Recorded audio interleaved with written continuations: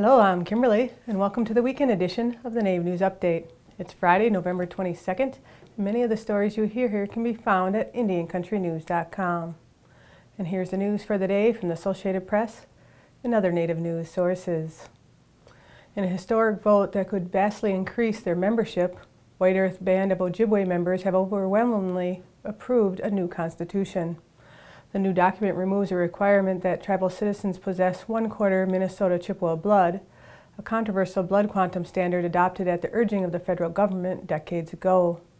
Under the new constitution, White Earth's declining citizenship will instead be based on lineal descent. The change could mean more than doubling the population, which now stands at under 20,000.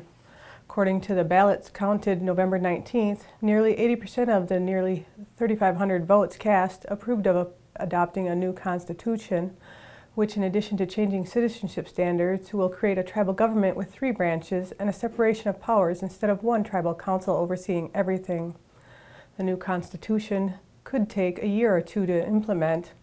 White Earth is the first tribe in Minnesota to discard its governance structure and start over. Newmont Mining Company expects to begin cleanup of a defunct uranium mine on the Spokane Indian Reservation by 2015. The company is working on design proposals for the remediation of the Midnight Mine, which opened in the 1950s to produce uranium for the U.S.-Soviet nuclear arms race. About 33 million tons of radioactive waste, rock, and ore remain at the 350-acre site above the Spokane River. The plan is to fill in open pits left from the mine excavations with the waste rock and ore. The pits would be capped to keep radon gas from escaping. Groundwater in the pits will be collected and treated and then piped 7 miles to the Spokane River. Newmont already collects and treats water at the old mine site, but that water is currently discharged in Blue Creek, a tributary of the Spokane River. Discharging the treated wastewater directly into the Spokane River will reduce the impacts to Blue Creek, where the tribe is working to reestablish a native red band trout run. The cleanup will take about a decade and cost an estimated $193 million. The U.S. Department of Agriculture's Natural Resources Conservation Service has helped tribes increase the number of rice beds they cultivate with financial assistance from Farm Bill programs. The Lac Vieux Desert Band of Lake Superior Chippewa in Michigan's Upper Peninsula was the first tribe to participate.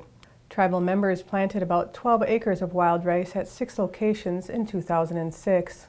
The importance of wild rice to tribes in Michigan was recently showcased in a poster honoring Native American Heritage Month held each November. Michigan artist Shirley Baker painted the poster depicting 3 women in a canoe harvesting wild rice. The poster was chosen as NRCS's national poster to highlight the month, which is displayed at the agency's offices across the country.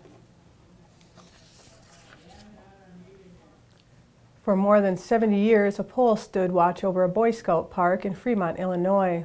This pole shared a story carved in wood of the Native American culture to those who visited the park until it was removed in 2008. And now the Burke Museum in Seattle, Washington wants to bring the story pole, created in the Northwest by Snohomish tribal leader William Shelton, home. After being carved by Shelton, the 37-foot pole was sent to Illinois in 1935. There it stood in Crape Park until 2008, while weather and bugs led to its decay.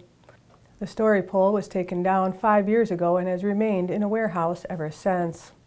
Shelton is recognized for carving a number of poles between 1910 and the 1930s, and this particular pole tells the same kind of story found on all his poles.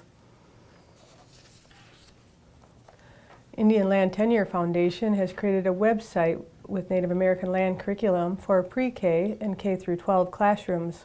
Lessons of Our Land provides American Indian and non-Indian students with broader insight and understanding of land, cultures, inherent rights, and tribal sovereignty. The nearly 200 searchable lessons are for all educational levels and free to access. Lessons of Our Land is designed to be incorporated in a number of educational subjects and is adaptable to include the history and culture of regions Indian nations. The curriculum teaches the Native American story of this land from historical to modern times. Since 2005, the Lessons of Our Land curriculum has been successfully implemented in 105 tribal schools, public schools, and colleges in Arizona, California, Idaho, Michigan, Minnesota, Montana, South Dakota, and Washington. For more information, you can check out lessonsofourland.org. And that's another roundup of news from Indian Country on this edition of the Nave News Update. I'd like to thank you for joining me and have a grand day.